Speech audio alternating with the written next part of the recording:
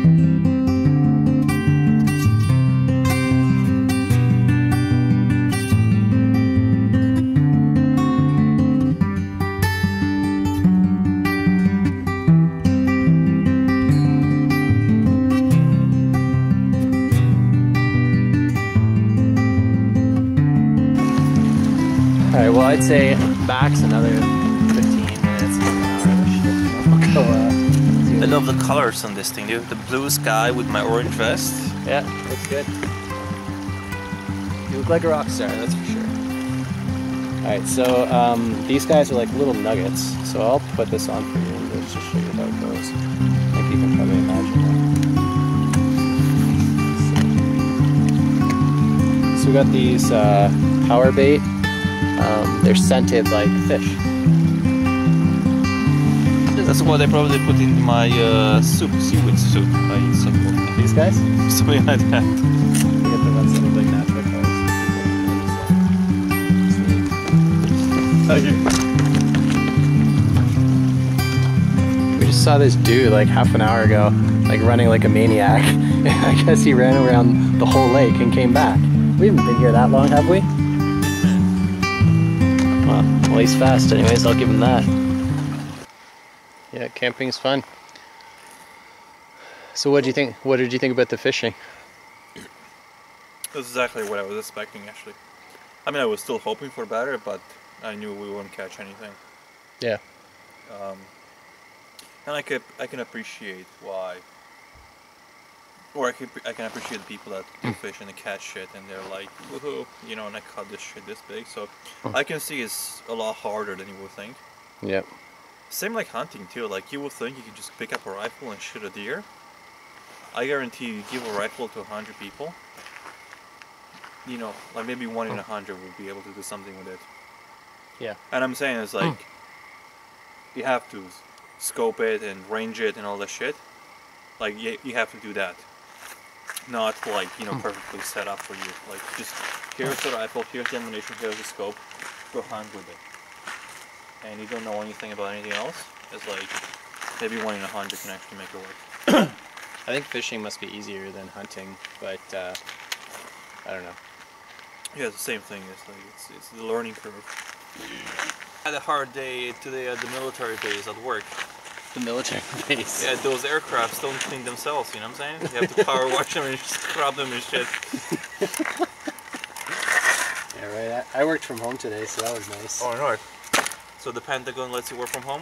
Yeah, that's right. This baton sucks.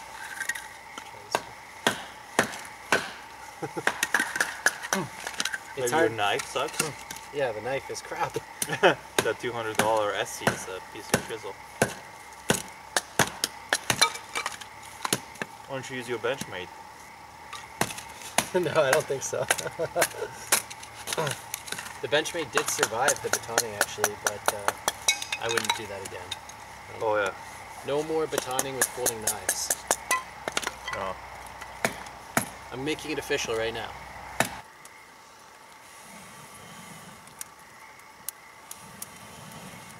If we had ignition, we should be able to keep it with much dry wood.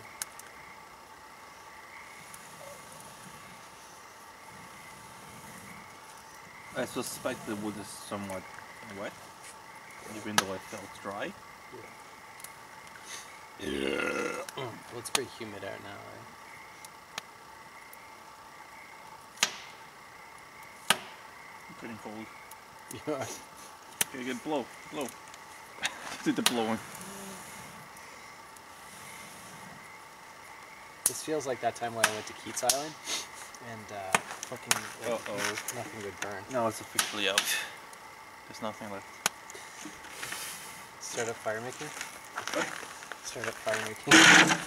Oh yeah.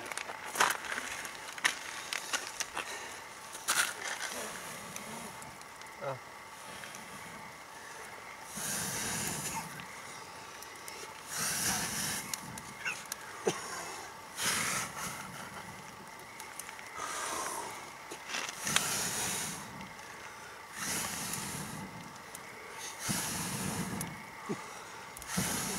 Nice work.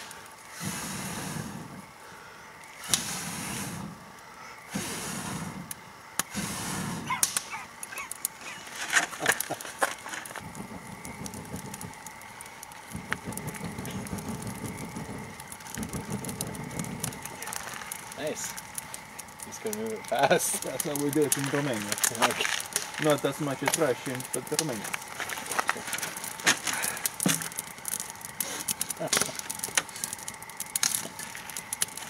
When I was interviewing for my current job, my boss goes like, "Oh yeah, we hired a lot of the Eastern Europeans, you know, the Russians, Romanians, whatever." And he goes like, "That generation, which is this generation right now is this generation, but that generation from that countries were a generation where people actually did shit with their hands. They fix things, they work with their hands, and that can be anywhere from farming to industry to even like specialized jobs. Like there were no computers, the computers were manual in my mom's time.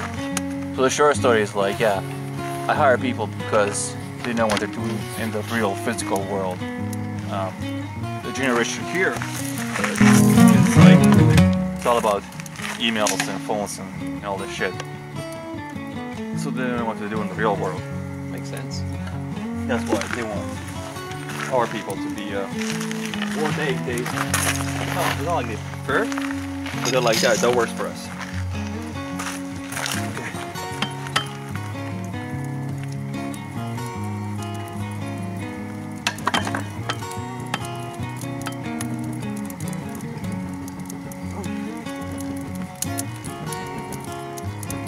Am I gonna be doing this all night?